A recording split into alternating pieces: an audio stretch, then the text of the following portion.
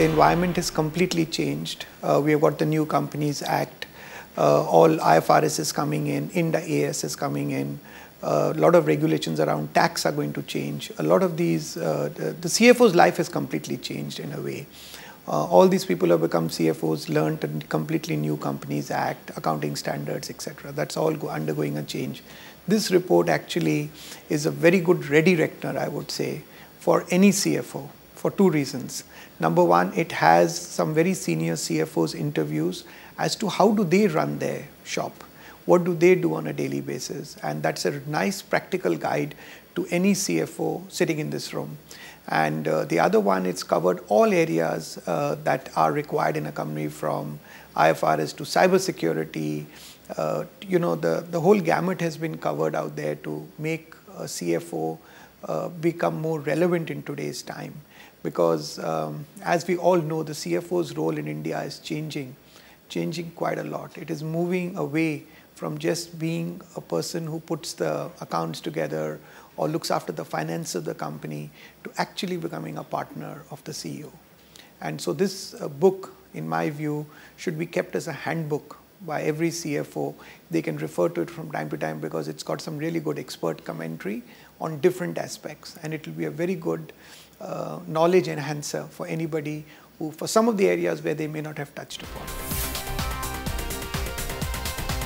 There are two things. Earlier, the future was uncertain. Today, the past is uncertain.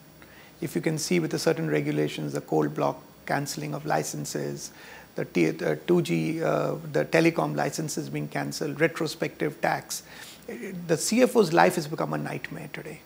And anybody needs consistency of policy, whether it's a tax regime, whether it is any other thing, and they need that consistency which they need to follow. So I think the CFO's life has become really tough. So they need to first understand this environment. They will need to use technology, that is data analytics, to get some really good information on which they can make some decisions. And they need to be able to budget for uncertainty, and budget much larger than what they were budgeting earlier for some times, which could be very ambiguous, or you're not very clear about it. So I think the CFOs would need to become much more relevant, understand the business much more, understand the risk environment in the business much more than what they understood earlier, and then see whether the company is properly hedged. Even you take the foreign currency fluctuation. Okay, today it's a bit steady, but we went through a 50% depreciation of the rupee, and that hit a lot of companies. So a lot of people got caught unawares at that time. You don't know what risk is waiting to happen. And for that, you need to have a very strong risk management process. And I would look at it like this, that if the CFOs are involved in the risk management process, two things happen. Number one, people ask, why do cars have brakes? The cars have brakes because they can drive faster. You can stop it when you want. Similarly, a very good risk management system will make the companies grow faster. So while the CEO is trying to grow the company, the CFO can put good controls and processes in place to be able the company to grow faster and take advantage of some of the opportunities. Because with every issue also comes an opportunity. So it depends how you look at it. And I think the CFOs need to look at that role. So they play two roles. One is the control environment, the risk management, and then helping the CEO grow. So it's a balancing act that a CFO has to do.